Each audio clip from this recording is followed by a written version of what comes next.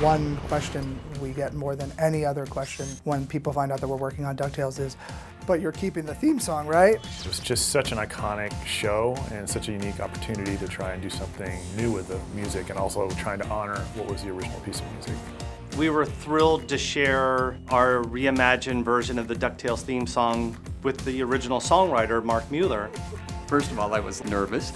I'm going, uh-oh, here we go. Smitty called me and he said, Felicia, just go in and just sing it like you can't believe you're singing the DuckTales theme song. Tales of daring, do bad and good luck tales. Woo! And I was like, well, that's really not going to be a problem because I can't believe I'm singing the DuckTales theme song.